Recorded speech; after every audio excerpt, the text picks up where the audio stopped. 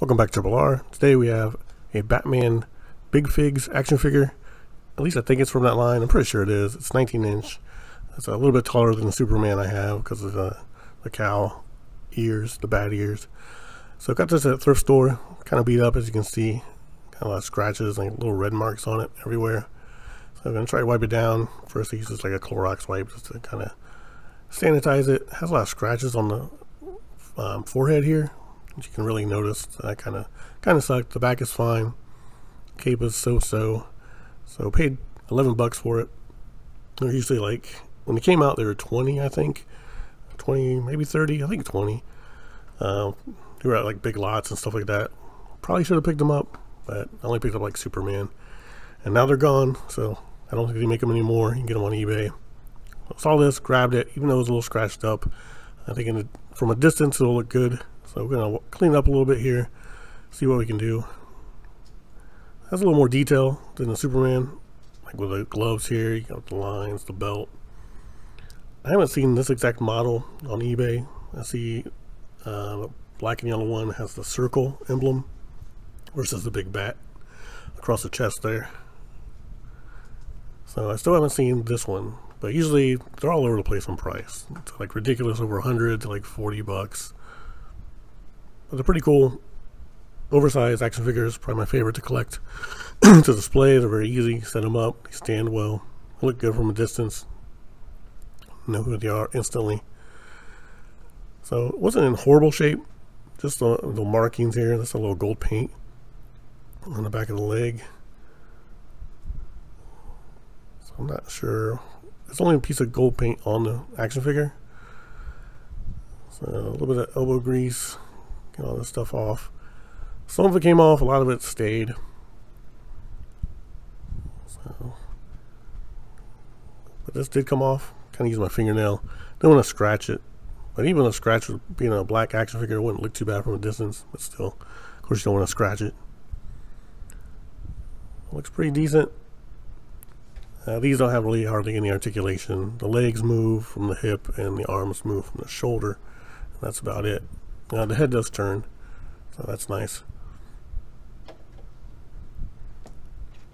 So a lot of those red markings still kind of visible.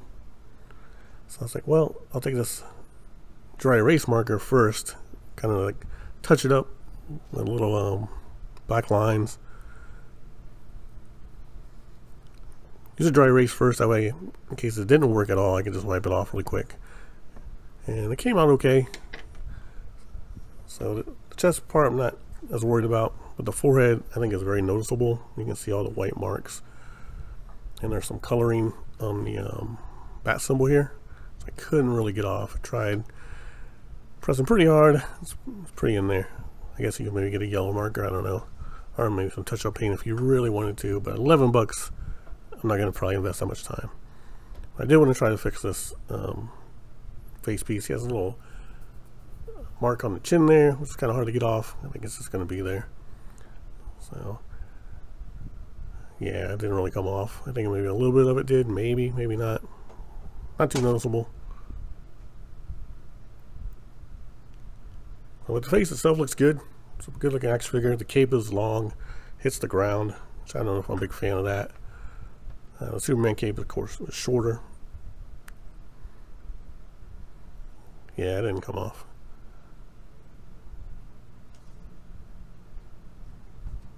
Alright, the back is fine. Can use the cape.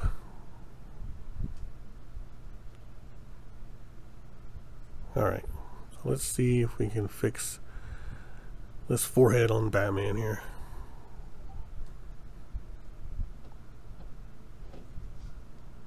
Get a dry erase marker. And use dry erase because you can just wipe it off if it doesn't work or doesn't, you don't like how it looks. If you do, maybe get a permanent black marker and you can fill it in.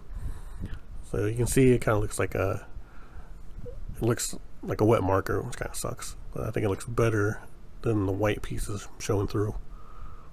So we're gonna touch up all this stuff. And I'm gonna square it out a little bit. Because if you want to, you can mark over the entire mask, but it won't match the rest of the the bat suit.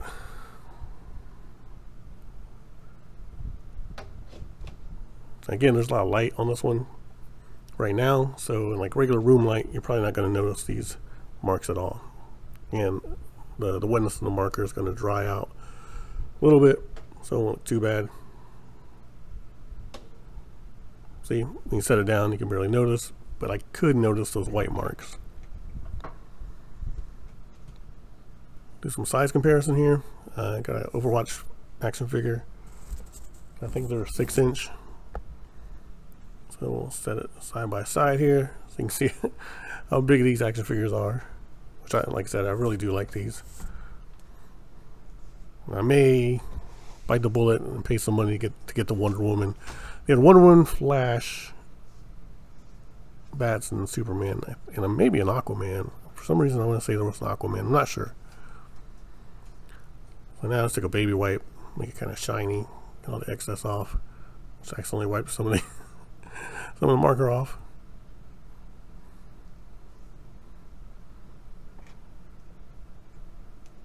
Doing a quick size comparison of the I think it's a 12-inch or 10-inch Superman from the DC line. So grab him, put them side by side so you can see again the size of this Big Figs action figure. I do like the way these look though. I think the marker helped. You can mark the chest out a little bit, and it looks a lot better now to me. So there's the Superman from the DC. I think it's the 10-inch series. Might be 12. Might be a 12-inch Superman. I'm not sure. Either way, you can see. All right. So here we have it all cleaned up. Get rid of Superman here, and we're gonna set him up, display him. I think pretty much just like this. Thanks for watching R.